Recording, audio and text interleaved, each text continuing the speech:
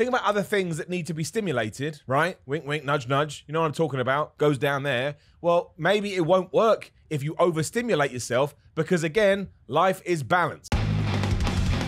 Time in the middle of the ball. Asshole here. Don't say it. YouTube doesn't like it. Coming at you once again. Look, I'm repping Skeletor today because, as we all know, the enemies in cartoons, movies, whatever, are always better. Darth Vader should have won. Commander, tear this ship apart until you found those plans. Skeletor should have won. Mumra should have won. Transform this decayed form. We'll talk about it another time. Probably not.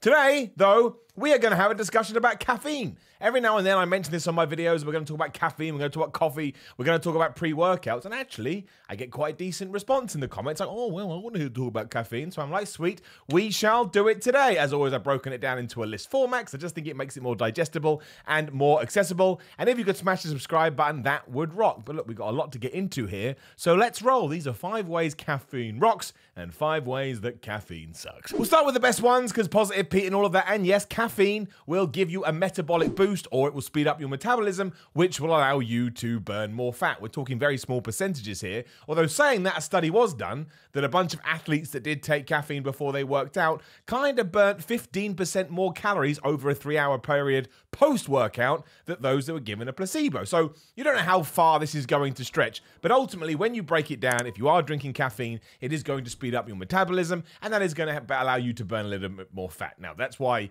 if you get a fat burner pill, they're always loaded with caffeine. We're going to talk about that later. And I think the way you got to break it down is this, though. Can you still lose fat and get in shape if you do not want to drink coffee or take caffeine? Yes. But is it going to give you a marginal advantage if you do? Yes. So it all depends on how you want to approach it and whether you like it and whether you don't like it. And this goes for coffee, pre-workouts, fat burners, or caffeine pills. If you just want to sort of break it right down and have a caffeine pill. But that's a great thing to know, isn't it? It's great straight away. If you like coffee and you're not like loading it up with milk and sugar and, you know, whatever, you're keeping it as healthy as possible, it is going to help you in your quest to lose fat. And of course, it gets a thumb. I'm going to give thumbs all the way around. Number 4 is that it can improve circulation, which then, of course, is going to help with your performance in the gym because your blood's flowing better. I don't need to explain that to you. It makes sense. Now, again, all of this is out there in study form, so you can get all the information, the research, if you so wish. But what I do want to mention here, and we're going to mention it more when we get into the worst ways, is you still don't know how it's going to affect you as an individual. So you will get the benefits of this because you are a human being, but there may be other side effects that other people don't get and that maybe these studies don't report that you need to watch out for. But indeed, yes, if you do drink more coffee, it speeds up your blood flow for obvious reasons, given what caffeine is. And then when you're in the gym, you're just going to feel a little bit more alive and you'll feel more energetic, but that's because number 3 is that it improves endurance. And you know this because everybody is downing pre-workout drinks before they go to the gym. Like there was that one, like, was it Jack 3D? Jack 3D years ago had to change its formula. I don't think it was caffeine, it was something else. Because it was so stimulated, it was killing Mother Hubbards, which is way, way, way too much. But yes, it obviously, you know, is going to give you more energy, which is why when you drink one, your skin goes all pimply purple. And you're like, oh, I mean, that's other stuff that's in it too. But the caffeine is, for most of them, the basis, it's the foundation.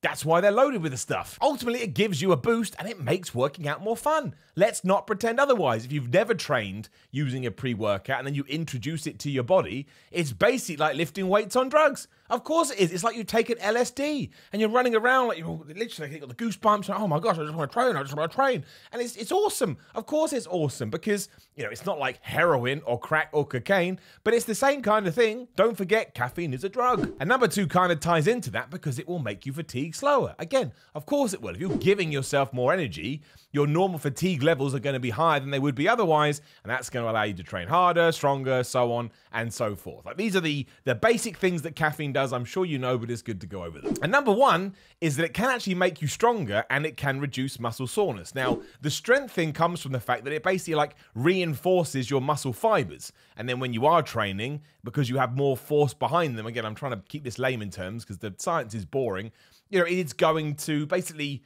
I'm trying to think of the best, but it's giving you like an extra layer of concrete, which means you're going to be able to train a little bit harder. Again, we're talking 1-2%. And when it comes to muscle soreness, they've done studies, and again, it's marginal at best, but the way it does affect you means that your muscles may actually, be less sore, then you can recover quicker, and you can go back to the gym and achieve muscle breakdown and, rinse, wash, repeat, all of that nonsense.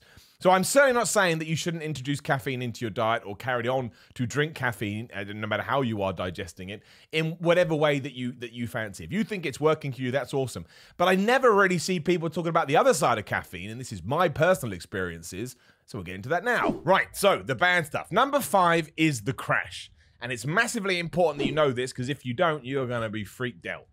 If you stimulate yourself, and you push yourself above normal stimulation levels, your body eventually will want to balance itself out. That stands to reason. Of course it does. So what can happen after you stimulate yourself on caffeine is you get back from the gym, you're feeling good, and as it wears out, you crash, right? Especially with the hardcore pre-workouts. You will crash. And I experienced this in my younger years when I did used to take pre-workout, and I couldn't understand what the hell was going on. I'd be elated in the gym. I'd be the happiest person ever. I'd be wearing medals. No one could touch me. Happy as Larry? No. People were saying happy as Simon, that bald owl.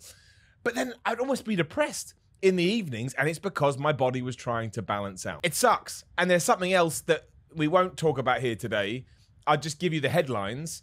Think about other things. If you're a man, think about other things that need to be stimulated, right? Wink, wink, nudge, nudge. You know what I'm talking about? Goes down there. Well, maybe it won't work if you overstimulate yourself, because again, life is balance. You see what I'm saying? I hope you do. And number 4 is your skin. Now, this doesn't really tie into health and fitness, so I guess it ties into your health.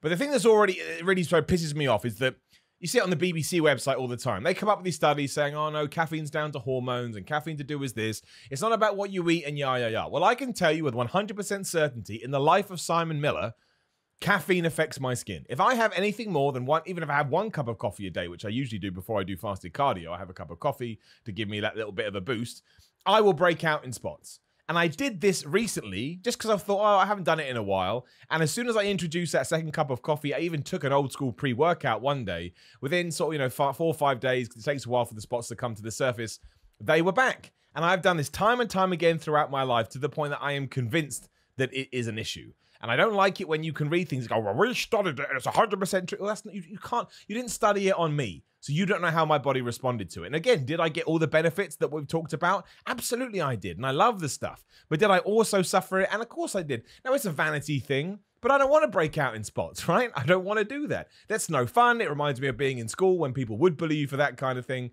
I want to have nice, fresh skin that makes me feel like I'm rolling around in a field and lying on a daisy, right? Because everyone loves lying on a daisy. Caffeine can do that. So if you are struggling with acne or spots or whatever, try cutting it out, and I bet it actually may help. Number 3 is that it will eventually wear off. The effect will wear off. And I don't mean on the day, I mean over a consistent basis. So if you take 1 cup of coffee on day 1 and you've never had coffee before, you're going to feel super buzzed. But then by, week 4, 5, or 6, you're going to need 2 coffees. And eventually it'll be 3 coffees because your body gets used to it. Like it balances out in the bloodstream and stuff to the point you will not feel as good on it without adding more caffeine.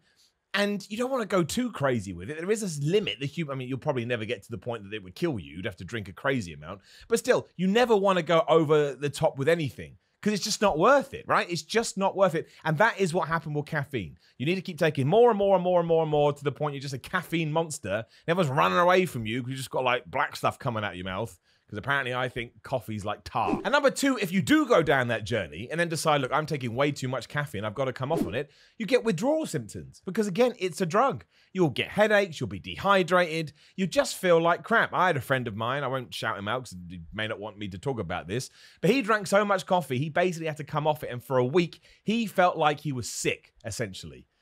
Something that you should be aware of. So, no matter how much you are getting a benefit of it when it comes to your fitness stuff and going to the gym, is it actually worth it if you're going to get to the point where you're absorbing so much that it's now kicking your ass? I don't think so personally. I really, really, really don't. And a lot of people are mixing not only coffees they're having in the day at work, but then, coming home before they're going to, they smash a pre-workout too.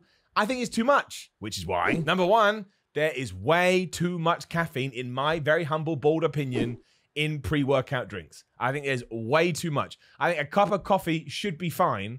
And if it's not, it probably means you're taking in too much caffeine in the day. It's just my personal opinion. No one's going to agree with me because people love pre-workout stuff and do anything like that. And I absolutely think you should keep doing it if it's working for you. I just do.